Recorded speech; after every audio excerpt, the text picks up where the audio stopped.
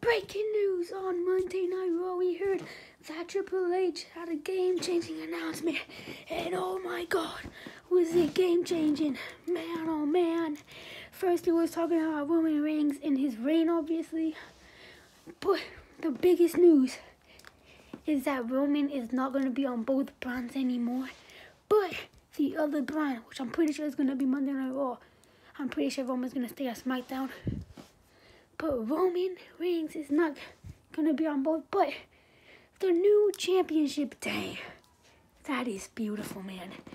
It's the new World Heavyweight Championship. Gosh, man, it's beautiful. It's like the World Heavyweight title, but with the WWE logo in the middle. It seems prestigious. It's really dope. It's really cool, man. It was awesome. Tell me what you think. But in my personal opinion, it's really, really, really good. Tell me your thoughts.